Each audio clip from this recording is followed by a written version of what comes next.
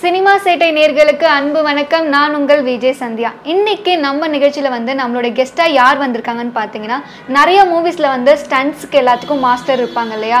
So அவரது கூட தான் நம்ம பேச போகிறோம். அவர் யாருன்னு பார்த்தீங்கன்னா ஸ்டண்ட் சில்வா அவர்கள். வணக்கம் சார். வணக்கம். வணக்கம். எப்படி இருக்கீங்க? நல்லா இருக்கேம்மா. பொங்கல்லாம் நல்லா போச்சு உங்களுக்கு? நல்லா போச்சு சார். உங்களுக்கு? ஸோ பொங்கல்னாவே ஸ்பெஷல் தான். அந்த ஸ்பெஷலான டேல உங்களுடைய படமும் வந்திருக்கு. இதை எப்படி பார்க்குறீங்க?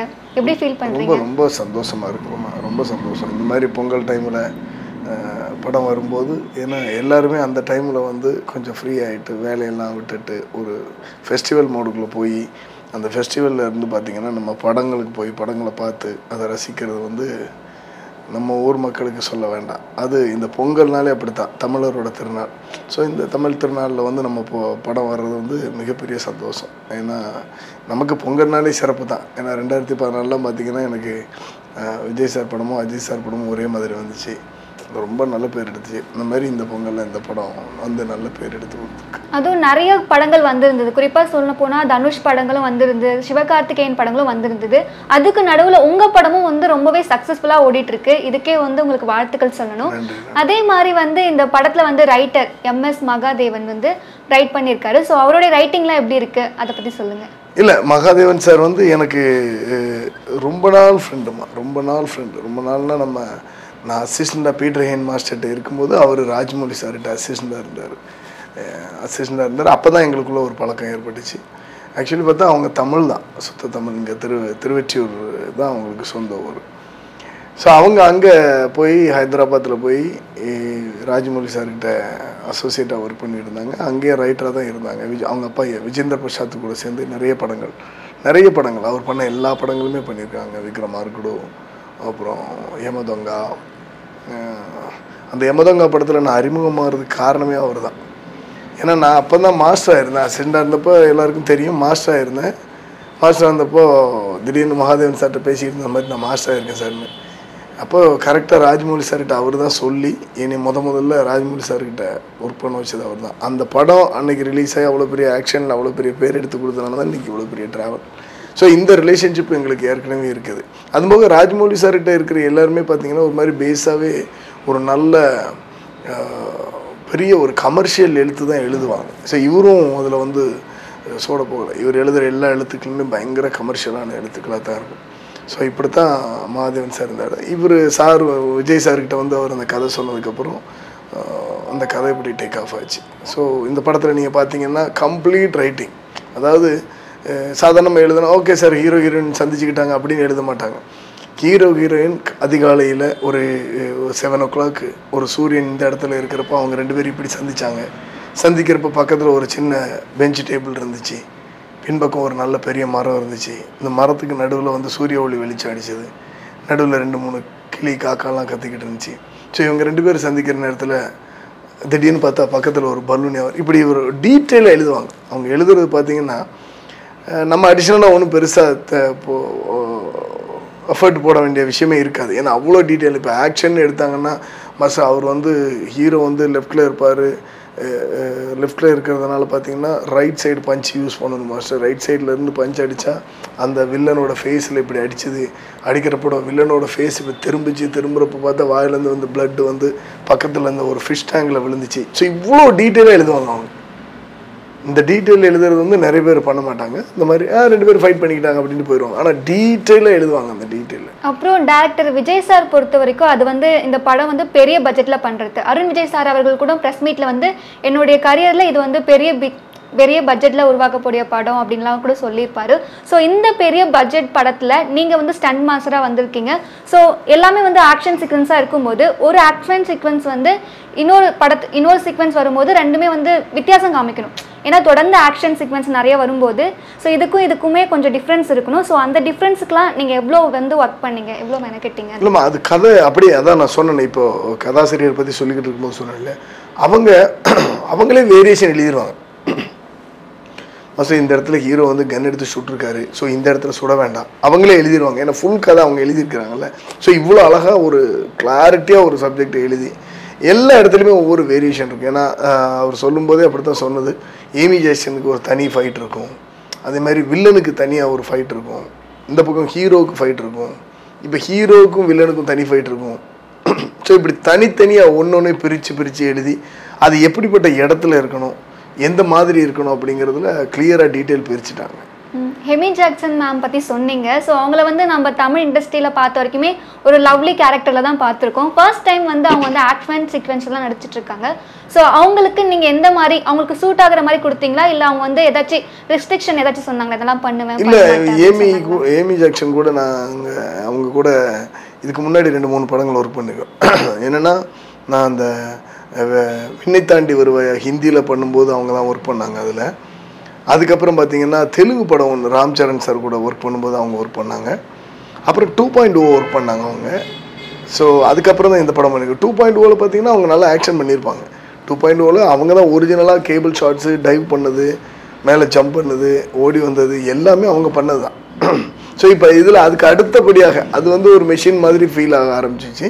பட் இங்கே ஹியூமனில் ஃபைட் பண்ணும்போது எப்படி பண்ணணும் அப்படின்ட்டு அவங்க வந்து ஊர்லேருந்து வர்றதுக்கு கொஞ்சம் டஃப் ஆகிடுச்சு. ஏன்னா அந்த ஊர்லேருந்து கொஞ்சம் வீசா ப்ராப்ளம் அதெல்லாம் இருந்துச்சு அந்த டைமில். இந்த குயின் தவறிட்டாங்க இல்லையா, அந்த டைமில் கொஞ்சம் ப்ராப்ளம் இருந்துச்சு. பட் வந்தப்போ வந்து ஒரு 10 days இங்கே இருந்தாங்க. 10 daysல பார்த்தீங்கன்னா டெய்லி ப்ராக்டிஸ். ஏன்னா அவங்களுக்கு ஸ்டண்ட் இருக்குன்னு தெரிஞ்ச உடனே டெய்லி ஃபைட்டர்ஸ் கூட காலையில் வந்து ப்ராக்டிஸ் பண்ணிட்டு இருப்பாங்க. அதுக்கப்புறமா ஒரு 10 o'clock போயிட்டு மறுபடியும் ரெடி ஆகிட்டு மேக்கப் போட்டு இதுக்கு வந்துடுவாங்க. இப்படி தான் டெய்லி ப்ராக்டிஸ் பண்ணாங்க. இப்போ வீடியோ கூட போட்டிருக்காங்க பாருங்கள், அந்த ப்ராக்டிஸ் வீடியோலாம் ரொம்ப ஃபேமஸ் ஆகிடுச்சு. அவங்க ப்ராக்டிஸ் பண்ணு பயங்கர டெடிக்கேட் ஒர்க் பண்ணுவாங்க. அதெல்லாம் எதுவுமே மிஸ் பண்ண மாட்டாங்க. நம்ம என்ன சொல்லி கொடுத்தாலும் அதை ஸ்க்ரீனில் கொண்டு வரதுக்கு முழு முயற்சி எடுப்பாங்க. அடுத்தப்பில் பார்த்திங்கன்னா நம்ம இந்த படத்தினுடைய இயக்குனர் விஜய் சார். ஏன்னா விஜய் சாரும் நான் இப்போ ரைட்டரை பற்றி எப்படி சொல்லணும், அதே மாதிரி இயக்குனர் விஜய் சாரும் வந்துட்டு பார்த்திங்கன்னா எனக்கு ரொம்ப நாள் பழக்கம். ஏன்னா கிட்டத்தட்ட ஒரு 10 அவர் கூட அவரோட எல்லா படங்களுமே நான் ரெகுலராக பண்ணிக்கிட்டு இருக்கேன். ஏன்னா ரொம்ப க்ளோஸ். ஏன்னா இப்போ இந்த அதாவது நம்ம சொல்கிறது ஒர்க்கிங், இப்போ சினிமா துறை இல்லாமல் தனியாகவும் பர்சனலாகவும் அவ்வளோ க்ளோஸ் ஃப்ரெண்டு. ஏன்னா அவர் ஒரு நல்ல மனிதர். எந்த விஷயத்துக்குனாலும், எந்த ஒரு தொய்வோ என்ன விஷயம்னாலும், ஒரு சந்தோஷமோ எல்லா விஷயத்துக்கும் கூட இருப்பார். உண்மையிலே பார்த்தீங்கன்னா ஒரு சின்ன விஷயம்னா கூட உடனே ஃபோன் பண்ணுவார், உடனே வீட்டுக்கு வந்துடுவார். ஸோ அவ்வளோ க்ளோஸ். இது எனக்கு மட்டும் கிடையாது, நான் சொல்கிறது எல்லாருக்குமே. மேக்ஸிமம் யார் யாருக்கு என்ன சப்போர்ட் தேவைப்படுதோ அந்த லெவலுக்கு அவர் சப்போர்ட் பண்ணி கொடுப்பார். அவ்வளோ ஒரு தங்கமான மனிதர். ஸோ நான் அவரை பற்றி நிறைய இடத்துல சொல்லியிருக்கேன். அதுதான் நாங்கள் 2 பேரும் அவ்வளோ க்ளோஸாக பழகிப்போம். ஒரு ஃபைட் மாஸ்டர், ஒரு டைரக்டர் அப்படிங்கிற ஒரு பழக்கம் இருக்காது அங்கே. பா செல்வா மாஸ்டர் வந்துட்டார், அவர் பயங்கர ஜாலியாக இருப்பார்ப்பா அப்படிங்கிற மாதிரி ஆயிடுவாங்க. இப்போ நான் இருந்துக்கும் போது டேரக்டர் வந்துட்டாருன்னா எப்பா செம்ம ஜாலியாக இருப்பா அப்படின்னு ஒரு ஜாலியான ஒரு லைக் பிரதர்ஸ் மாதிரி. வீட்டில் அண்ணன் தம்பி எப்படி இருப்போம் அந்த மாதிரி விஜயண்ணா வந்து டைரக்டர் விஜயண்ணா வந்து பயங்கர ஜாலியாக இருப்பார் என்கிட்ட. ஸோ இப்படி தான் அது பழக்கம். அதேமாதிரி அவரோட வேலைன்னு வந்துட்டால் அவருக்கு அந்த வேலையில் பார்த்தீங்கன்னா நீங்கள் ஒரு நாளைக்கு 24 மணி நேரமும் ஒர்க் பண்ணுவார். அவர் இந்த வேலையை வந்து எவ்வளோ சீக்கிரம் முடிக்கணும், பயங்கர ப்ரொடியூசர் டைரக்டர். அவர் ப்ரொடியூசருக்கு எப்படிலாம் மிச்சப்படுத்தி கொடுக்கணும் அப்படிங்கிறதுல வந்து ரொம்ப கிளாரிட்டியாக இருப்பார். அதே டைமில் எழுதின கதை இப்போ மகாதேவன் சார் எழுதி எப்படி கொடுத்துருக்காரோ அந்த ஆக்ஷனை ஃபுல்லாக எப்படி எடுக்கணும் அப்படிங்கிறத கோஆர்டினேட் பண்ணுறதுல ஃபுல்லாக. ஏன்னா அவர் தான் ஃபுல்லாக அஃபர்ட் போட்டுக்கிட்டது. இங்கேருந்து லண்டன் போனது, லண்டன் போனப்போ கம்ப்ளீட் ஸ்டார்ட். ஏன்னா அவங்க எல்லாருமே அந்த அம்மா இறந்ததுனால லொக்கேஷன்லாம் கொடுக்க மாட்டேன்ட்டாங்க. அப்புறம் அதை எப்படியா, ஏன்னா எல்லோரும் கூப்பிட்டு போய் அங்கே சும்மா உட்கார வேண்டியதால் 10 நாள் அங்கே எல்லாம் பார்த்து அவங்ககிட்ட பேசி, பக்கத்தில் பேசி, வேறு இடத்துக்கு பேசி எல்லாம் ரெடி பண்ணி ஒரு ஸ்டூடியோ ரெடி பண்ணி அங்கே ஷூட் பண்ணி, ஸோ எல்லோரும் ரெடி பண்ணி அங்கே உள்ள ஸ்டண்ட் பீப்புளை வர வச்சு இப்படிலாம் நிறைய ஷூட் பண்ணோம். அது இல்லாமல் பார்த்திங்கன்னா இங்கே வந்ததுக்கப்புறம் கூட ஒரு பெரிய செட்டு போடணும். செட்டு பார்த்தா மழை பெஞ்சு பயங்கரமாக கீழே உடஞ்ச வந்துச்சு. மறுபடியும் அந்த செட்டை ஃபுல்லாக ரிப்பேர் பண்ணி இங்கே அங்கே செய்ய வேண்டிய ஸ்டண்ட் காட்சியை வந்து இங்கே எடுத்தோம் நம்ம. நீங்கள் இப்போ இன்ட்ரோல் பிளாக் பார்க்குறீங்க இல்லையா, அது நம்ம ஒரிஜினலாக லண்டனில் பண்ண வேண்டியது. அந்த குயின் இறந்ததுனால மறுபடியும் நாங்கள் இங்கே வந்து ஒரு பெரிய செட்டு போட்டோம். மிகப்பெரிய செட்டு போட்டு அந்த செட்டில் வந்து ஒரு 200 ஃபாரின் ஃபைட்டர்ஸ் கூப்பிட்டோம். நம்ம எல்லாமே ஃபாரின் ஃபைட்டர்ஸ் பண்ணியிருப்பாங்க. நீங்கள் பார்த்தீங்கன்னா 200 ஃபாரின் ஃபைட்டர்ஸ் கூப்பிட்டு, இந்த 200 ஃபாரின் ஃபைட்டர்ஸுக்கும் வந்து நம்மளுக்கு இங்கிலீஷ் தெரியாது எல்லாருக்குமே. ஏன்னா ரஷ்யா, உக்ரைன் கொஞ்சம் பேருக்கு இங்கிலீஷ் தெரியும். பல இடத்துலேருந்து வந்திருந்தாங்க. ஸோ இவங்களுக்கு எல்லாம் நம்ம ட்ரைனிங் பண்ணி இப்போது விஜய் சார் ஒரு பக்கம் அவர் மைக்கில் சொல்லி எல்லாத்துக்கும் புரிய வச்சு, நான் ஒரு பக்கம் எல்லாத்துக்கும் செஞ்சு காட்டி, ஸோ இப்படி ஒரு கதை. இப்போ ஷூட்டிங்கில் ஃபுல்லாகவே ரைட்டரும் இருந்தார். ஐயோ இந்த ஃபைட்டர் இப்படி பண்ணக்கூடாது, இந்த ஹீரோயின் இப்படி வரணும், ரைட்டர் ஷூட்டிங் ஸ்பாட் ஃபுல்லாகவே ரைட்டரும் கூட இருக்கார், மகாதேவன் சார் கூட இருப்பார் ஃபுல்லாக. இப்படி தான் இது என்ன கொண்டு வந்தது.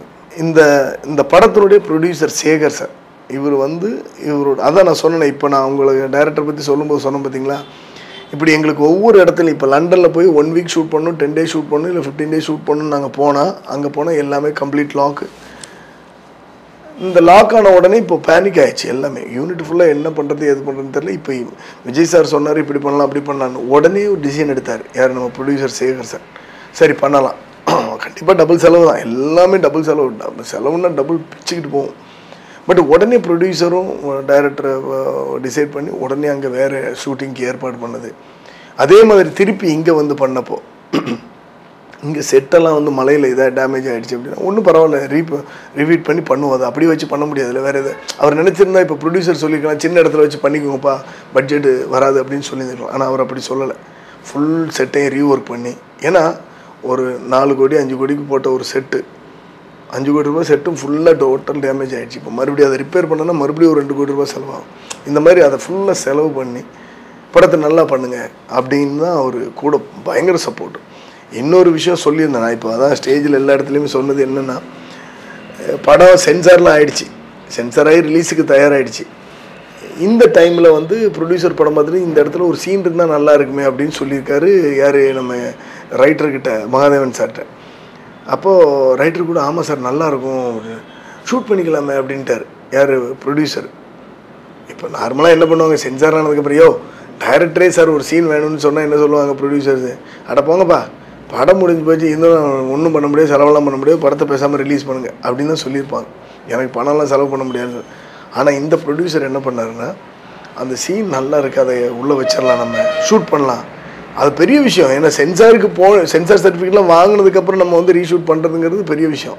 இதை போய் டைரக்டர் சொன்னதுக்கப்புறம் டைரக்டர் யோசிச்சுட்டு சார் எதுக்கு அப்படின்னா இல்லை பண்ணிடலாம் அப்படின்னு சொல்லி ப்ரொடியூசர் அது கிட்டத்தட்ட ஒரு 3 நாள் ஷூட் பண்ணோம். பேட்ச் ஒர்க் மாதிரி ஒரு பெரிய சீன்ஸ் எல்லாம் ஷூட் பண்ணி அது உள்ளே வச்சோம். நான் இது எதுக்கு சொல்கிறேன் அப்படின்னா, ஒரு பேஷன் இருக்கும் இந்த மாதிரி. ஏன்னா படம் பண்ணுறதுக்கு ஒரு பேஷன்னாலும் படத்துக்கு செலவு பண்ணுறதுக்கு ஒரு பேஷன் இருக்கணும்ல. ஸோ அந்த பேஷன் வந்து நான் நம்ம ப்ரொடியூசர் சேகர் சார்கிட்ட பார்த்தது. ஸோ அவ்வளோ அழகாக அந்த படத்தை வந்து முடித்து கரெக்டாக எல்லா டிபார்ட்மெண்ட்டையும் சரிப்படுத்தி படத்தை கொண்டு கரெக்டான நேரத்தில் ரிலீஸ் பண்ணியிருக்காரு. ஸோ அவர் தான் முக்கியமான ஒரு காரணகர்த்தா இந்த படம் இவ்வளோ நல்லா வர்றதுக்கு. அவர் அந்த அளவுக்கு அந்த படத்தை பிலீவ் பண்ணியிருக்காரு. ஆமாம், இப்போ கதை தான் மகாதேவன் சாரோட கதையை அவர் அந்த லெவல் பிலீவ் பண்ணியிருக்காரு. பிலீவ் பண்ணி விஜய் சார்கிட்ட சொல்லணும்னு விஜய் சார் அதை கரெக்டாக பர்ஃபெக்டாக எக்ஸிக்யூட் பண்ணி கொடுத்துருக்காரு. இப்போ இந்த டீமில் ஒர்க்குன்னு பார்த்தீங்கன்னா நம்ம சந்தீப் வந்து டிஓபி. எனக்கு ஃபஸ்ட் டைம் அறிமுகமாக அவர். இதுக்கு முன்னாடி நாங்கள் 2 பேரும் சேர்ந்து பெருசாக ஒர்க் பண்ணதில்லை. பட் விஜய் சார் சொன்னார் சூப்பராக ஒர்க் பண்ணுவார் அப்படின்னு சொல்லி பண்ணார். உண்மையிலே அவுட்ஸ்டாண்டிங்காக ஒர்க் பண்ணி கொடுத்தாரு. ஒரு கொஞ்சம் கூட ஈகோ இல்லை, என்ன வேணாலும் மாற்றி பண்ணுறது. ஏன்னா ஃபைட்டர்ஸ் எல்லாம் பார்த்திங்கன்னா நம்ம ஊர் ஃபைட்டர்ஸ்னால் சொன்ன இடத்துல நிற்பாங்க, போன இடத்துல நிற்பாங்க. இந்த ஃபாரின் ஃபைட்டர்ஸ் பாவம் அவங்களுக்கு அந்த விஷயம்லாம் தெரியலை. நிறைய அவங்க மூவ்மெண்ட் அது இதுன்னு தெரியல. இந்த இடத்துக்கு வரணும் மார்க் சொன்னால் வரமாட்டாங்க. பரவாயில்ல மாஸ்டர் அவங்க வரட்டும் அப்படின்னு சொல்லி ஒரு பொறுமையாக அவரும் எங்கள் கூட சேர்ந்து அந்த கூட்டத்துக்குள்ளே எக்ஸ்பிளைன் பண்ணி எல்லாருக்கூடையும் அவரும் ஃபைட் மாஸ்டர் மாதிரி ஒர்க் பண்ணி ரொம்ப பியூட்டிஃபுல்லாக ஒர்க் பண்ணி கொடுத்தாரு. இந்த படத்தினுடைய அவுட்டு இவ்வளோ அற்புதமாக வந்திருக்குன்னா அதுக்கு மிக முக்கிய காரணம் டிஓபி தான் சார் தான். நான் எப்போவுமே எல்லா படத்துலையுமே வந்து கேமராமேன்ஸை வந்து ரொம்ப பிலீவ் பண்ணுவேன். ஏன்னா நம்ம ஃபைட் மாஸ்டராக என்ன பண்ணிடுவோம், ஒரு 2 பஞ்சு 2 கிக்கு ஒரு ஜம்ப்பு இதுதான் பண்ணுவோம் நம்ம. இது எல்லா படத்துலையும் இதை தவிர வேறு என்ன பண்ண முடியும் இல்லையா? ஆனால் ஒரு கேமராமேன் நினச்சா அதை வேறு மாதிரி காட்டுவாங்க. ஒரு லைட்டிங் பண்ணி ஒரு கேமரா ஆங்கிள் வேறு மாதிரி வச்சு. ஸோ நிஜமாகவே நம்ம பிலீவ் பண்ணுறது ஸ்ட்ரைட்டாக ஃபஸ்ட்டு கதை சொல்லி முடித்த உடனே டைரக்டர் எப்படி பிலீவ் பண்ணுறோமோ அந்த மாதிரி கேமராமேன். இப்போ இந்த படத்துலேயும் இந்த கேமராமேன் அப்படி பிலீவ் பண்ணோம். அவ்வளோ அழகாக பியூட்டிஃபுல்லாக ஒர்க் பண்ணி கொடுத்தார். இப்போது இந்த படத்தில் ப்ரொடக்ஷன் டிசைனர் சரவணன். ஸோ அவரை பற்றி கண்டிப்பாக சொல்லி ஆகணும். ரொம்ப சின்ன பையனா ரொம்ப க்யூட்டாக சின்னதாக இப்போ தான் காலேஜ் முடிச்சுட்டு அந்த மாதிரி பையன் மாதிரி இருப்பார். பெரிய செட்டெல்லாம் போட வேண்டியிருக்கு. ஏன்னா சொன்னேன் இல்லையா அவ்வளோ பெரிய, ஏன்னா லண்டனுடைய ஜெயில் செட்டப் இங்கே போடணும். எனக்கு பார்த்த உடனே இவரெல்லாம் பண்ண முடியுமா அப்படின்லாம் யோசிக்கிட்டு இருந்தேன். ஆனால் விஜய் சார் வந்து பயங்கரமாக பிலீவ் பண்ணார், அவர் பண்ணிடுவார், ஃபுல்லாக பண்ணுவார் அப்படின்னு சொல்லி நம்ம ராமலிங்கம் மேஸ்திரி கூப்பிட்டு ஃபுல் பெரிய செட்டு போட்டாச்சு. போட்டு ஃபைட் எடுக்கிறதுக்கு அவர் ஒவ்வொருத்தரையும் ப்ரொடக்ஷன் டிசைனர் சரவணன் வந்து மாஸ்டர் உங்களுக்கு இந்த பக்கம் நல்லா இருக்கா, இந்த பக்கம் உங்களுக்கு கம்ஃபர்டபுளாக இருக்குது. ஏன்னா நம்ம இவ்வளோ ஸ்டண்ட்ஸ் பண்ணும்போது அதுக்கு ரோப்பு வேணும், அது வேணும், டம்மிஸ் வேணும், இங்கே பறக்கணும் அங்கே பறக்கணுங்கிற விஷயம்லாம் நிறைய இருக்கும். அதை எல்லாம் பயங்கரமாக கவர் பண்ணி எல்லாத்துக்குமே கம்ஃபர்டபுள் பண்ணி கொடுத்து கேமராமேன்ட்டு போய் இங்கே லைட் வைக்கிறதுக்கு உங்களுக்கு ஈஸியாக இருக்கான்னு கேட்டு அவ்வளோ அழகான செட்டை போட்டு கொடுத்தாரு. மழை வந்து உடஞ்சதுக்கப்புறம் கூட அந்த செட்டையும் ஃபுல்லாக ரீப்பேர் பண்ணார். கொஞ்சம் கூட மனசு கஷ்டப்படாமல் திருப்பி உட்காந்து ரீசெட் பண்ணி பியூட்டிஃபுல்லாக ஒரு நிறைய ஒரு 100 படங்கள் பண்ண ஒரு ஆர்ட் டைரக்டர் மாதிரி இந்த படத்தை ஒர்க் பண்ணி கொடுத்தாரு. ஸோ இல்லைன்னா உங்களுக்கு இதெல்லாம் இப்படி பார்த்துருக்க முடியாது. நம்ம ஒரு லண்டன் மாதிரி ஒன்று பார்த்துருக்க முடியாது. எல்லாமே நம்ம இங்கே பண்ணது நம்ம எல்லாமேனா இந்த இன்டீரியர் செட்டு ஃபுல்லாக நம்ம எக்ஸ்டீரியர் ஃபுல்லாக போய் லண்டனில் ஷூட் பண்ணோம் ஆல்ரெடி. ஸோ இங்கே அவ்வளோ பெரிய சப்போர்ட் இருந்துச்சு. அடுத்தப்பில் பார்த்தீங்கன்னா ருச்சி காஸ்டியூம் டிசைனர். ஸோ அவங்க முன்னாடி ரொம்ப படங்கள் ஒர்க் பண்ணியிருக்காங்க. அசிஸ்டண்ட்டாக நம்ம தீபாவளி மேட்டுக்கிட்ட ஒர்க் பண்ணியிருக்கிறாங்க. ஸோ இப்போ இந்த படத்தில் விஜய் சார் அறிமுகப்படுத்தியிருந்தார். ஸோ பியூட்டிஃபுல்லாக அவங்களும் ஒர்க் பண்ணி கொடுத்துருந்தாங்க. ஸோ இதுதான் நம்மளோட டெக்னிக்கல் க்ரூஸ். இப்போ இதெல்லாம் நம்ம பண்ணி முடித்ததுக்கப்புறம் பார்த்தீங்கன்னா அங்கே ஒரு ஜித்தன் இருப்பார். யாருன்னாச்சுன்னா அவர் ஆண்டனியனோட பிக் ஃபேன் நான். ஏன்னா நான் அசிஸ்டண்டாக இருக்கும்போதே அவர்லாம் உங்களுக்கு எல்லாருக்குமே தெரியும், ஒரு பெரிய ட்ரெண்ட் செட்டர். அப்படி ஒரு மேஜிக் பண்ணுவார். அதாவது நம்ம ஒரு கதையை கொண்டு போனோன்னா அவர் ஒரு புது கதை சொல்லுவார். அதாவது நம்ம சொல்கிற கதையை அவர் சொல்லும்போது அந்த கதையை எடிட்டிங்லாம் முடித்து அந்த கதையாக சொல்லும்போது விஷுவலில் சொல்லும்போது புதுசாக இருக்கும் பார்க்கும்போது. என்னடா இப்படி சொல்லிட்டார், நம்ம கதையவா இப்படி சொன்னார் அப்படிங்கிற மாதிரி ஒரு புது மேஜிக் பண்ணுறவர். எனக்கு நான் அண்ணன் கூப்பிடுவேன் ரொம்ப பாசமாக.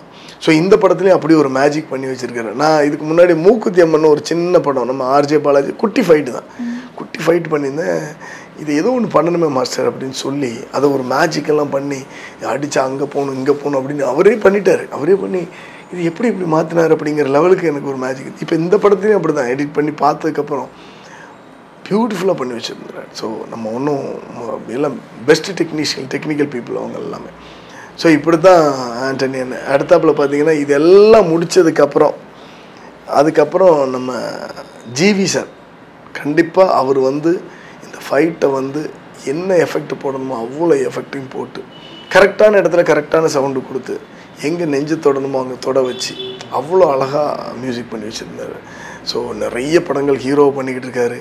அந்த கேப்பில் இந்த படத்துக்கு உட்காந்து இவ்வளோ டைம் ஸ்பெண்ட் பண்ணி இவ்வளோ scene by scene short by short பார்த்து எங்கே என்ன சவுண்டு போடணும் என்ன பண்ணணும்னு சொல்லி இவ்வளோ பிரமாதம் படுத்திருக்காரு. ஸோ இந்த கூட்டு முயற்சி தான் இன்றைக்கி இந்த படத்தினுடைய வெற்றிக்கு முக்கிய காரணமாக இருக்குது. ஸோ அருண் விஜய் சார் அவர்கள் கூட செட்டில் ஃபைட் சீக்வன்ஸ் பண்ணும்போது அடிபட்டுருச்சு. கூட மேடையில் சொல்லுவாங்க பார்த்து ஃபைட் பண்ணுங்க அப்படின்னு சொல்லிட்டு மென்ஷன் பண்ணுவாங்க. ஸோ அதுக்கு நானும் அதே மாதிரி பண்ணுறேன் அப்படின்னு சொல்லிட்டு அவரும் மேடையில் பேசியிருப்பாரு. ஸோ அந்த ஷூட்டிங் பார்ட்டில் அவருடைய ஃபைட் சீக்வன்ஸ்லாம் பார்க்கும்போது இவ்வளோ டெடிக்கேட்டடாக அவர் இருக்காரு அப்படின்னு உங்களுக்கு தோணியிருக்கா? எப்பவுமே அருண் விஜய் சார் சில இடத்துல பண்ணும்போது சில ஆளுங்கிட்ட பண்ணும்போது சில மற்ற ஹீரோஸ்கிட்ட நிறைய பேர்கிட்ட பண்ணும்போது என்னென்னா மாஸ்டர் இது போதுமா அப்படிம்பாங்க. போதுமானா என்னென்னா நம்ம ஒன்று சொல்லி காட்டினோன்னா சார் இன்னும் கொஞ்சம் மேலே பண்ணுங்கள் சார் இன்னும் கொஞ்சம் மேலே பண்ணுங்கன்னு சொல்ல வேண்டியிருக்கும். சில இடத்துல சில ஹீரோஸ் சார் இன்னும் கொஞ்சம் ஜாஸ்தி பண்ணணும் சார் இன்னும் கொஞ்சம் ஜாஸ்தி பண்ணுங்கள் நல்லாயிருக்கும் சார் அப்படின்னு. பட் இவர்கிட்ட எப்போவுமே பார்த்தீங்கன்னா சொல்லிட்டு வந்ததுக்கப்புறம் கொஞ்சம் குறைச்சலாக பண்ணுங்கள், நீங்கள் பாட்டில் போய் முட்டிக்காதீங்க எப்போவுமே பார்த்தீங்கன்னா அதனுடைய ஃபுல் த்ராட்டில் எடுத்துடுவார். ஒரு எக்ஸ்ட்ரீம் லெவலுக்கு போயிடுவார். ரோல் கேமரா ஆக்ஷன் சொன்னோன்னு ஆயின்னு ஒட்டனே அட்டி ஃபைட்டெல்லாம் முட்டி தூக்கிடுவார். நான் சொல்லுவேன் கொஞ்சம் கண்ட்ரோல் பண்ணுங்கள் பிரதர் ப்ளீஸ் கொஞ்சம் கண்ட்ரோல் பண்ணுங்கள், ஃபைட்டர்ஸ் கொஞ்சம் ஜாக்கிரதையாக இருங்க. எப்போ மற்ற டைமில் ஃபைட்டு நடக்கும்போது பார்த்தீங்கன்னா ஹீரோகிட்ட சார் ஜாக்கிரதையாக பண்ணுங்கள் ஜாக்கிரதையாக. இவர் ஃபைட் பண்ணும்போது மட்டும் ஃபைட்டர்ஸ்கிட்டலாம் போய் ஃபைட்டர்ஸ் கொஞ்சம் பார்த்து ஜாக்கிரதையாக இருந்துக்கோங்க அவர்கிட்ட அப்படி சரி. ஏன் அப்படின்னு சொன்னோன்னா அவரோட டெடிக்கேஷன் உள்ளே போடுறது ஃபுல் எஃபர்ட் போட்டு அதாவது பேய் மாதிரி உழைக்கிறான்னு சொல்லுவாங்க அந்த மாதிரி உழைப்பார். ஒரு படத்துக்கு நம்ம என்ன தேவையோ அதனுடைய உச்சக்கட்டத்தை கொடுக்கறதுக்கு தயாராகிடுவார். அதே மாதிரி பார்த்தீங்கன்னா படத்தினுடைய ப்ரொமோஷன் பார்த்தீங்கன்னா இப்போல்லாம் அது தேவைப்படுது. ஏன்னா ப்ரொமோஷனுக்கு இங்கேருந்து கையில் அடிபட்டிருக்கு காலில் அடிபட்டிருக்கு இதெல்லாம் பார்க்காம கோயம்புத்தூர் போகிறது மதுரை போகிறது ஒரு படத்தை நம்ம பண்ண படத்தை எப்படிலாம் கொண்டு போகணும் அப்படிங்கிறதுக்கு முக்கியமான ஒரு மிக காரணம் அந்த படத்தை அவ்வளோ தூரம் நேசிக்கிறது. ஒரு படம் நம்ம ஒர்க் பண்ணுறோம் அந்த படத்தை எவ்வளோ தூரம் நம்ம மக்கள்கிட்ட கொண்டு போய் சேர்க்கணும் அப்படிங்கிறதுல ரொம்ப தீவிரமாக இருக்குது. ஸோ வெறும் படம் மட்டும் இல்லாமல் ஷூட்டிங் ஸ்பாட் மட்டும் ஒர்க் இல்லாமல் கூட ஒர்க் பண்ணுற ஃபைட்டர்ஸை பார்த்துக்கிறது அவங்களுக்கு என்ன தேவை. இதில் இன்னொரு விஷயம் பார்த்திங்கன்னா அவங்க வீட்டில் டெய்லி சாப்பாடு வந்துடும் எல்லாருக்கும். அவங்க அம்மா நல்லா சமைப்பாங்க டெய்லி. ஓகே மெயின் டெக்னிக்கல் பீப்புளுக்கு எல்லாத்துக்கும் சாப்பாடு வந்துடும். டெய்லி உட்காந்து டெய்லி நல்ல நான்வெஜ் சாப்பாடு மீன் குழம்பு அது இதுன்னு டெய்லி செஞ்சு அனுப்பிச்சி விட்ருவாங்க அம்மா வீட்டிலேருந்து. ஸோ டெய்லி அவங்க வீட்டிலேருந்து சாப்பாடு வந்து நாங்கள் ரெடியாக இருப்போம் சாப்பிடும். ஸோ இப்படி ஒரு ஜாலியாக சந்தோஷமாக என்ன தான் ஒரு பெரிய ஆக்ஷன் ஹீரோவாக இருந்தாலும் இங்கே பழகும்போது பார்த்திங்கன்னா ஒரு நம்ம வீட்டில் உள்ள ஒரு சக நபர் மாதிரியே பழகிட்டு இருப்பார். நீங்கள் ஸ்டண்ட் மாஸ்டராக இருக்கிறதால இது கேட்குறேன். ஸோ வந்து ஒரு ஃபைட் சீக்வன்ஸ் இருக்கும்போது இதே மாதிரி வந்து விபத்துகள் நடக்கும், அடிப்படும், உங்களுக்கும் அடிபட்டிருக்கும், சரி உங்களுடைய டீமுக்கும் அடிபட்டிருக்கும். ஸோ நம்மளுக்கு அடிப்பட்டால் நம்ம ஃபேமிலியை யார் பார்த்துப்பா? சப்போஸ் இப்போ கை உடஞ்சிச்சுன்னா நம்மளால் வேலைக்கு போக முடியாது, கால் உடஞ்சினாலும் வேலைக்கு போக முடியாது இல்லையா? ஸோ அதேமாதிரி நம்ம டீமில் இருக்கவங்களுக்கு இதே மாதிரி அடிபட்டுருச்சுன்னா அவங்கள எப்படி பார்த்துக்கிறது, அவங்களுடைய சார்ந்த அவங்க ஃபேமிலிஸ்லாம் இருக்காங்க. ஸோ இந்த மாதிரி பொறுப்புகள்லாம் இருக்கும். அதே மாதிரி நம்மளுக்கும் பயம் வந்துடும், நம்மளுக்கு அடிபட்டுச்சுன்னா நம்ம ஃபேமிலி யார் பார்த்துப்பாங்க அப்படின்லாம் ஒரு பயம் இருக்கு இல்லையா? இந்த பயத்தெல்லாம் கடந்து நீங்கள் எப்படி இந்த வேலையை பார்க்குறீங்க? கரெக்டாக கேட்டீங்க. இது வந்து என்னென்னா ஆக்சுவலி நம்மளுக்கு அடிபட்ட ஒரு பெரிய விஷயமா தெரியாது. இந்த அடியை கொண்டு போய் நம்ம வீட்டில் சொன்னால் தான் அவங்களுக்கு தான் பதட்டம் ஜாஸ்தி இருக்கும். ஐயோ அவருக்கு அடிபட்டுச்சேன்னு. நம்ம அடிபட்டால் கையை சொல்லிட்டு போயிடணும்னு வச்சுக்கோங்களேன். ஏன்னா நம்ம ரெகுலராக பழகிட்டோம். அதில் ஒன்று சொல்கிறவெல்லாம் ஒன்றும் இல்லை, அடிபட்டால் ஆமாம் தெரியும் வலிக்கத்தான், நீ என்ன பண்ணுறது? அதை நம்ம செய்கிற வேலை அப்படி தானே. நான் இது நிறைய இடத்துல சொல்லியிருக்கேன். இந்த வலி வந்து எனக்கு மட்டும்தான். இந்த வலியை நான் வீட்டில் சொன்னால் அவங்களுடைய மனசு வலிக்கும். எனக்கு வெறும் உடம்பு வலி தான். அங்கே ரைட் எல்போவில் அடிபட்டுச்சுன்னு என் வீட்டில் சொன்னால், என் பையன்கிட்ட சொன்னால், பொண்ணுக்கிட்ட சொன்னால், ஒய்ஃப்கிட்ட சொன்னால் அவங்களுக்கு மனசுக்குள்ளே பதட்டப்படுவாங்க, கஷ்டப்படுவாங்க. ஸோ அதனால் அது சொல்கிறது கிடையாது. நான் நிறைய இடத்துல இன்டர்வியூவில் சொல்லியிருக்கேன், இந்த வலி எனக்கு மட்டும்தான். ஒரு 3 நாள் 4 நாள் கழிச்சு என்னாச்சு இங்கே ஏதோ தோல் தேய்ச்ச மாதிரி இருக்குது அப்படின்னு அவங்கள பார்க்குற மாதிரி அப்போ தான் பார்க்குறதுக்கு இடம் கொடுக்குறது, அது வரைக்கும் பார்க்க முடியாத அளவுக்கு வச்சுக்கிறது. ஓகே, அதுக்கப்புறம் பார்த்தோன்னா அது அன்றைக்கி ஒரு சின்னதாக அடிபட்டுச்சு. 3 நாள் 4 நாள் கழிச்சு அடி சின்னதாகிடும்ல, நம்மளுக்கும் வலி குறைஞ்சிரும். ஸோ இப்படி தான் பழக்கப்படுத்தி வச்சுருக்குது. பட் ரொம்ப பயப்படுறது என்ன அப்படின்னாச்சுன்னா, நம்ம டெய்லி ஷூட்டிங் ஸ்பாட்டில் பயப்படுறது என்னென்னா நம்ம கூட வேலை செய்கிற சக ஸ்டண்ட் கலைஞர்களை பற்றி தான். ஏன்னா யாருக்கோ ஏதோ அடிபட்டுச்சுன்னா அவங்களுடைய ஃபேமிலி எல்லாம் பாதிக்கப்படும், அவங்களுடைய வருமானம் வாழ்வாதாரம் எல்லாமே பாதிக்கப்படும். இந்த ஒரு பயம்தான். ஸ்டண்ட் மாஸ்டர் உனக்கு என்னையா பயம், நீ தைரியமாக போய் முட்டலாமே முதலாம், அப்படிலாம் ஒன்றுமே கிடையாது. அதிகமாக பயப்படுற ஆளுங்க நம்ம தான். ஏன்னா நீங்கள் கரெக்டாக கேட்டீங்க, அதிகமான ஒரு பயத்தோடு வேலை செஞ்சுக்கிட்டு இருக்கிறது நம்ம தான். ஏன்னா இவங்களுடைய எல்லாருடைய ரெஸ்பான்சிபிலிட்டி நம்ம கையில் இருக்குது. அவங்கள பார்த்தோம். ஸ்டன் மாஸ்டருங்கிறது அடிக்கிறது, பிடிக்கிறது, மேலேருந்து குதிக்கிறது அது இல்லாமல் வேலை. ஸ்டன் மாஸ்டரோட வேலை என்ன, ஒரு ஆக்ஷன் டைரக்டரோட வேலை என்னென்னா அப்படி குதிக்கிறவங்கள சேஃபாக குதிக்க வைக்கிறது, சேஃப்டியாக இவங்க கைகால் உடையாமல் அடிபடாமல் குதிக்க வைக்கிறது தான் பெஸ்ட்டு ஸ்டன் மாஸ்டர் இல்லையா? வெறும் ஸ்டண்ட் எடுக்கிறவங்க மட்டும் ஸ்டன் மாஸ்டர். அவங்களுக்கு ப்ரிகாஷன் கொடுத்து ஒரு ஹீரோவுக்கு அடிபடாமல் அவங்கள எப்படி இதை ஸ்க்ரீனுக்கு கொண்டு வர்றது, அப்படி ஒரு இது இப்படி யோசிக்கிறதா. நம்ம டெய்லி இதை பயந்தான் இருக்கும் மனசுக்குள்ளே, ஐயோ இவங்களுக்கு அடிபடக்கூடாது. இந்த பயத்தில் சத்தம் போடுறதா சில பேர், இப்படி பண்ணக்கூடாது, அப்படி பண்ணக்கூடாது, இப்படி பண்ண அடிபட்டு. ஏன்னா நிறைய பேருக்கு தெரியாது இந்த டெக்னிக். ஸோ இந்த பயத்தோடே டெய்லி வேலை பார்த்துக்கிட்டு இருப்போம். கூட இருக்கிறவங்களுக்கு எது உடனேனாலும் நம்ம போய் முன்னாடி நிற்போம். பார்த்தீங்கன்னா பொதுவாக வேலைக்காக ரிஸ்க் எடுக்கலாம், ஆனால் ரிஸ்க் எடுக்கிறதே ஒரு வேலையாக வச்சுருக்கீங்க. ஸோ இது வந்து கண்டிப்பாக வந்து இது வந்து ரொம்ப ஈஸியான ஜாப்லாம் சொல்ல மாட்டேன். இதை வந்து இத்தனை வருஷமாக பண்ணிகிட்ருக்கீங்க, ஒரு 25-20 வருஷத்துக்கு மேலே பண்ணிகிட்ருக்கீங்க. ஸோ இதெல்லாம் கடந்து வரும்போது உங்களுடைய வாழ்க்கையில் இவ்வளோ கடந்து வந்துட்டோமே அப்படி நிறைய பார்த்துருப்பீங்க இல்லையா? நிறைய அடிபட்டிருக்கும். ஸோ இது வரைக்கும் பார்க்கும்போது உங்களை பற்றி நீங்கள் என்ன நினைக்கிறீங்க? நம்ம உண்மையிலே இது நிறைய பேர் கேட்குறப்போ நான் யோசிச்சிருக்கேன், என்னன்னா ரிஸ்க் வேலைன்னு இல்லை, சுகமான வேலை தான். நம்ம இது ரிஸ்க்குன்னு நினச்சா ரிஸ்க்கு. நீங்கள் சொன்னால் நான் நிறைய பேர் சொல்லியிருக்கேன். இப்போது நம்ம மிலிட்ரி சோல்ஜர்ஸ்லாம் இருக்கிறாங்க, நீங்கள் அவங்கெல்லாம் பார்த்தீங்கன்னு வச்சுக்கோங்களேன். அதே மாதிரி ஃபாரினில் வேலை செய்கிறவங்க, பெரிய லாங் ட்ரக் டிரைவர்ஸ், இவங்கெல்லாம் பார்த்தீங்கன்னா பயங்கர ரிஸ்க் வேலை பண்ணுறாங்க. ஏன்னா இங்கேருந்து வண்டி எடுத்தாங்கன்னா, கன்னியாகுமரியிலேருந்து வண்டி எடுத்தாங்கன்னா ஹிமாலயஸ் கொண்டு போய் வண்டி போய் ட்ராப் பண்ணிவிட்டு அங்கேருந்து மறுபடியும் ஒரு வண்டி எடுத்துக்கிட்டு வர்றாங்க. எவ்வளோ டஃப்பான லைஃப் பாருங்கள். ரோட்டில் என்னென்னமோ நடக்குது, புரியுதுங்களா? அவங்க இது இல்லாமல் 15 நாள் ஒரு ட்ரிப்பு, மறுபடியும் போயிட்டு வந்து வீட்டில் 2 நாளில் பொண்டாட்டி பிள்ளைங்களோட பார்த்துட்டு அந்த காசு செலவு பண்ணிட்டு மறுபடியும் அடுத்த ட்ரிப் எடுத்துருவாங்க. ஸோ இவங்க என்ன வாழ்க்கை கஷ்டப்படுறாங்க. இப்போ மிலிட்ரி சோல்ஜர்ஸ் பாருங்கள், ஏதோ வருஷத்தில் ஒரு நாள் லீவ் கிடைக்குது, இல்லை 2 வருஷத்துக்கு ஒரு நாள் விடுறாங்க. அதுவும் எமர்ஜென்சி. அங்கே சாப்பாடு கிடையாது, பனி வெயில் அடித்து நொறுக்குது, அங்கே ரெகுலர் டஃப் ட்ரைனிங்கு இதெல்லாம். இப்போ இதெல்லாம் விட நம்ம ரொம்ப சோமாத்தனமாக இருக்கிறோம். இதை பார்க்குறப்போ இப்போ ஃபாரினில் போய் வேலை பார்க்குறாங்க, 2 வருஷத்துக்கு ஒரு தடவை ஒரு 15 நாள் ஊருக்கு வந்துட்டு போகிறாங்க. இந்த 15 நாள் தான் அவங்க வாழ்க்கையில் சந்தோஷம் இருக்குது. மீதி எல்லா நாளும் அங்கே ஒரு பிரிவு இருந்துக்கிட்டே இருக்கணும். ஒரு ஐயோ இப்போ குழந்தைய விட்டு வந்துட்டுமே, அவள் படிக்கணுமே, இதை படிக்கணுமே, வேலை தானே. அவங்க தனியாக வேலை பார்த்துக்கிட்டு இருக்காங்க. பொண்டாட்டி சமைச்சதை சாப்பிட முடியாது, அம்மா சமைச்சதை சாப்பிட முடியாது இல்லையா? குழந்தைங்க கூட கட்டி பிடிச்சி படுத்து தூங்க முடியாது. ஆனால் இது எல்லா சுகத்தையும் எங்களுக்கு கொடுத்துருக்காங்க கடவுள். நல்ல சாப்பாடு, மக்கள்கிட்ட ஒரு மிகப்பெரிய மரியாதை, ஒரு நல்ல பேர். ஸோ இதுக்காக நம்ம எவ்வளோ நாள் ரிஸ்க் எடுக்கலாம். இது என்ன ரிஸ்க்கு? அவங்கக்கிட்ட கம்பேர் பண்ணுறப்போ இதெல்லாம் ஒன்றுமே இல்லையே. இப்படி தான் நான் நினச்சிப்பேன். உண்மையிலே பார்த்தீங்கன்னா நம்மளை விட அதிகமான ரிஸ்க் எடுக்கிறவங்க நிறைய பேர் இருக்கிறாங்க. பட்டு இந்த ரிஸ்க்கு அதில் ஒன்றும் இல்லை. ஏன்னா இது ஒரு சுகமானது. நான் பெரும்பாலும் அதை சொல்லுவேன், உங்கள் வேலையை நீங்கள் நேசிக்க ஆரம்பிச்சிட்டிங்கன்னா அதில் இந்த கஷ்டங்கிற வார்த்தையே வராது. ஏன்னா எப்போ இது ஒரு நேசிப்பு ஜாஸ்தி ஆகுதோ அப்போ அந்த ஐயோ ரொம்ப கஷ்டப்பட்டு வேலை இல்லை, கஷ்டப்பட்டு வேலை செய்யலை. எப்போ நம்ம இஷ்டப்பட ஆரம்பிச்சிட்டோமோ அப்போ கஷ்டமே அங்கே தெரிய போகிறதில்ல. கரெக்டு தானே? ஸோ இதுதான் லைஃப். நம்ம அதை லவ் பண்ண ஆரம்பிக்கிறோமா. பட் நம்மளை விட அதிகமான ரிஸ்க் எடுக்கிறவங்களாம் இருக்கிறாங்கன்னு சொல்கிறேன். ஸோ விஜய் சார் டைரக்ட் பண்ணுற படத்தில் பார்த்தீங்கன்னாவே கண்டிப்பாக ஒரு குட்டி பொண்ணோட கதாபாத்திரம் வந்துடும். ஸோ அதே மாதிரி தான் இந்த படத்தில் வந்து இயல் பண்ணியிருக்காங்க. ஸோ வந்து ரொம்ப க்யூட்டாக இருப்பாங்க. அதுவும் அப்பா பொண்ணு பாசம் அது வந்து ஹைலைட்டாக காமிச்சிருக்காங்க. ஸோ இயல் இந்த படத்தில் வந்து எப்படி பண்ணியிருக்காங்க? ஸோ அதை பற்றி சொல்லுங்கள். சூப்பராக பண்ணியிருக்கேன். குட்டி பொண்ணு அவ்வளோ அழகாக புரியுதல். பெருசாக நிறைய பேச மாட்டாங்க ஷூட்டிங் ஸ்பாட்டில், ரொம்ப அமைதியாக இருப்பாங்க. நம்ம எதாவது சொன்னால் அப்படின்னு சொல்லுவாங்க, ஆனால் சூப்பர் எக்ஸ்பிரஷன் பண்ணுவாங்க. அவ்வளோ அழகாக. அவங்களுக்கு கூட ஒரு சின்ன ஃபைட்டு சீன்லாம் பண்ணி வச்சுருந்தாங்க. ஊசி ஊற்றுறது, அந்த கன்று தட்டி விடுறது, இதெல்லாம் பண்ணி வச்சுருந்தோம் நாங்கள். ரொம்ப பியூட்டிஃபுல்லாக பண்ணாங்க. விஜய் சார்கிட்ட பிடிச்சதே அதுதான். இந்த குழந்தைங்களை வச்சு ஹேண்டில் பண்ணுறது அவரை விட வேறு யாரும் பெஸ்ட்டாக பண்ண முடியாது. அவ்வளோ அழகாக ஹேண்டில் பண்ணுவார் குட்டி குழந்தைங்களை. அவருக்கு அதுவும் அந்த பசங்களை வச்சு நடிக்க வைக்கிறதுனா பியூட்டிஃபுல்லாக பண்ணிக்கிட்டே இருப்பார். ஸோ இப்போது அவர் பண்ண படங்கள் எல்லாமே ஒரு நெஞ்சு தொடுகிற ஒரு இதமாக வருடி விடுற ஒரு அழகான ஒரு இமோஷனல் ஃபிலிமாக தான் இருக்கும். பார்த்தீங்கன்னா இதுலேயும் அப்படி தான். இந்த பொண்ணுக்கு அற்புதமான ஒரு கேரக்டர் கொடுத்து தூள் பண்ணியிருக்காங்க. அதுக்கப்புறமா நாசருடைய பையன் அபி அவர்கள் வந்து இதில் வந்து நடிச்சிருக்காரு. ஸோ அவருடைய போர்ஷன்லாம் எப்படி வந்திருக்கு? நம்ம அபியை பற்றி சொல்லணுன்னாச்சுன்னா முதல்ல அந்த கேரக்டருக்கு நம்ம எக்ஸ்பெக்ட் பண்ணது வந்து நல்ல தாட்டியாக ஒரு ஆள் வேணும், தடியாக ஒரு ஆள் வேணும் அப்படின்னு டைரக்டர் வச்சுருந்தா. அப்போ அபிகிட்ட சொன்னாங்க இந்த மாதிரி கொஞ்சம் வெயிட் போட முடியுமான்னு. போட்டுறேன் சார் அப்படின்னு சொல்லிட்டு 100+ அவர் திடீர்னு பார்த்தா ஒரு மாதத்தில் பார்த்தா வெயிட்டெல்லாம் நிறைய சாப்பிட்டு வெயிட்டு கிட்டலாம் பெருசாக போட்டு அதில் பார்த்தீங்கன்னா ஆக்சுவலி நார்மலாக வெயிட் இன்க்ரீஸ் பண்ணுறது வந்து ரொம்ப டஃப். இப்போ குறைக்கிறது கூட நம்ம குறைச்சிடலாம் எப்படியாவது ஒர்க் அவுட் பண்ணி, ஆனால் இன்க்ரீஸ் பண்ணி அந்த வெயிட்டோடு அவன் சுற்றிட்டு கிடந்தார். எனக்கே ரொம்ப பார்க்குறதுக்கு ரொம்ப டஃப்பாக இருந்துச்சு. அது அவ்வளோ வெயிட் போட்டு ஒல்லியாக இருந்த பையன் வெயிட்டு போட்டு அந்த கேரக்டருக்காக எல்லாமே ஒரு மெனக்கடல் தான். தன்னோட தொழிலை எவ்வளோ தூரம் நேசிக்கிறாங்க அப்படின்னு மிக அற்புதமாக பண்ணி இன்றைக்கி அவருக்கும் ஒரு பெரிய நல்ல பேர் கிடச்சிருக்குது இல்லையா. அது இல்லாமல் இந்த படத்தில் வந்து முக்கியமான ஒரு கேரக்டர் பரத், நம்ம மெயின் வில்லனாக பண்ண ஒரு கேரக்டர். அவர் வந்து ஏற்கனவே இந்த கன்னடம் ஃபிலிம்லாம் ஏதோ ஹீரோ பண்ணியிருக்காரு அப்படின்னு சொல்லி என்கிட்ட டைரக்டர் தான் அறிமுகப்படுத்தினார்.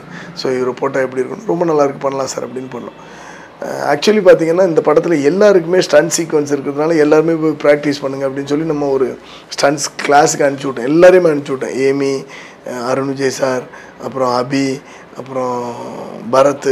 இப்போ இந்த பரத் மட்டும் என்ன பண்ணப்பலன்னா ப்ராக்டிஸ் பண்ணி டெய்லி அங்கே போனால் அந்த ஜிம்னாஸ்டிக்லாம் கற்றுக் கொடுப்பாங்களா, ப்ராக்டிஸ் பண்ணி அவர் இந்த இன்டர்நேஷ்னல் ஜிம்னாஸ்டிக் பிளேயர் மாதிரி ஆகிட்டார். டெய்லி பார்த்தீங்கன்னா வீடியோலாம் அனுப்புவார் எனக்கு. மாஸ்டர் நான் இன்றைக்கி வந்து 10 பேக் ஃபிலிப்ஸ் கண்டினியூ அடிச்சு. இது எதுக்கு அடிக்குது, நம்ம எப்படி படத்தில் 10 பேக் ஃபிலிப்ஸ்க்கு யூஸ் பண்ண போகிறது கிடையாது. இது என்ன இது இல்லை மாஸ்டர் இன்ட்ரெஸ்ட்டாக இருக்குது அப்படின்னு. நான் தான் சொன்னேன் இப்படியே விட்டால் ஒரு வருஷம் ஒன்று ப்ராக்டிஸ் விட்டோம்னு வச்சுக்கோ, நேரம் நம்ம இன்டர்நேஷ்னலில் போய் ஒரு ஜிம்னாஸ்டிக் ஒரு கப்பை வாங்கிட்டு வந்துடும் பரத் அப்படின்னு சொல்லிக்கிட்டு. ஏன் அவ்வளோ ஈடுபாடு? ஏன்னா பெங்களூர்லேருந்து வந்து இங்கே ஹோட்டலில் ரூம் எடுத்து உட்காந்து டெய்லி போய் ப்ராக்டிஸ் பண்ணி இப்போ பார்த்தா பியூட்டிஃபுல்லாக ஒரு ஜிம்னாஸ்டிக் பண்ணேன். அது இல்லாமல் ஜெய்சன் அந்த ஒரு முக்கியமான கேரக்டர் அவர் பண்ணியிருக்காரு. அவரும் ஒரு ஆஃபீஸர் கேரக்டர் பண்ணியிருக்காரு. அவர் வந்து ஒரு ஃபாரினர் தான், பட் பாம்பேயில் செட்டிலாக இருக்கார். இங்கே வந்தப்போ தமிழ் சூப்பராக பேசுகிறாரு. நான் எப்படிப்பா தமிழ் பேசுகிறேன், எல்லா மக்கள்கிட்ட பேசுகிறேன் மாஸ்டர். ஹிந்தி பின்னி எடுக்கிறாரு. பேசிக்காக மும்பையில் இருக்கிறதா நல்லா ஹிந்தி பேசுகிறாரு. ரொம்ப ஜாலியான மனுஷன், பார்க்குறதுக்கு டெரராக இருக்கார். ஆனால் பார்த்தீங்கன்னா அவர் நிறைய படங்கள் நம்ம ஊர் படங்களில் நடிச்சிருக்காரு. சவுத் இந்தியன் ஃபிலிமில் சவுத் இந்தியன் அவ்வளோ ரசிக்கிறாரு. சவுத் இந்தியன் ஃபுட் அவ்வளோ ரசித்து சாப்பிட்றாரு. ஸோ இப்படி எல்லாருமே ஒரு குடும்பமாக சேர்ந்து எடுத்த இந்த படம் தான். இந்த படத்தை வந்து சேகர் சார் எப்படி எடுத்தாரோ அதே மாதிரி பார்த்திங்கன்னா நம்ம Lyca company, Tamilkumar sir, Subaskaran sir, இவங்க எல்லாம் சேர்ந்து இந்த படத்தை இங்கே ரிலீஸ் பண்ணுறாங்க. கண்டிப்பாக லைக்கா படம் சூஸ் பண்ணி தான் பண்ணுறாங்க. அவங்க வந்து எல்லா படங்களையும் ரிலீஸ் பண்ணுறது கிடையாது. இந்த மாதிரி ஒரு நல்ல படத்தை ரிலீஸ் பண்ணி நல்ல பேர் எடுத்து கொடுக்கறதுக்கு எல்லாருக்கும் அவ்வளோ பெரிய சப்போர்ட்டிவ். இதேமாதிரி கேரளாவில் பார்த்திங்கன்னா கோகுலம்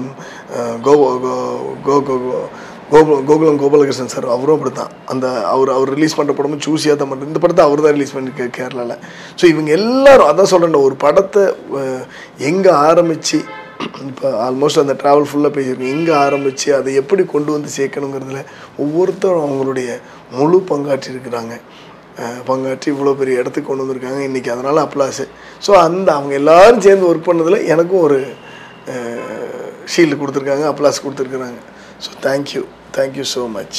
கண்டிப்பாக சார். நீங்கள் வந்து உங்களை பற்றி மட்டும் சொல்லாமல் ஒவ்வொரு டீமும் எந்த அளவுக்கு வந்து டெடிக்கேட்டடாக இருந்திருக்காங்க. இது வந்து என்னோட சக்ஸஸ் மட்டும் கிடையாது, எல்லாருமே சேர்ந்து பண்ணதால் தான் இந்த படம் வந்து இவ்வளோ சக்ஸஸாக இருக்குது அப்படின்னு சொல்லிட்டு உங்களை மட்டும் இல்லாமல் இந்த டீமையே பெருமைப்படுற மாதிரி பேசியிருக்கீங்க சார். ரொம்ப தேங்க்ஸ் சார். நன்றிம்மா, நன்றி. கண்டிப்பாக படம் வந்து ரொம்பவே நல்லா போயிட்டுருக்கு. தேட்டர் கூட இன்க்ரீஸ் ஆகுதுன்னு சொல்லிட்டு இருந்தாங்க. கண்டிப்பாக இன்னுமே நல்லா போகும், இன்னும் நிறைய கலெக்ஷன் வாங்கணும். உங்கள் டீமுக்கும் உங்களுக்கும் சரி சார். வாழ்த்துக்கள் எங்கள் டீம் சார். நன்றி.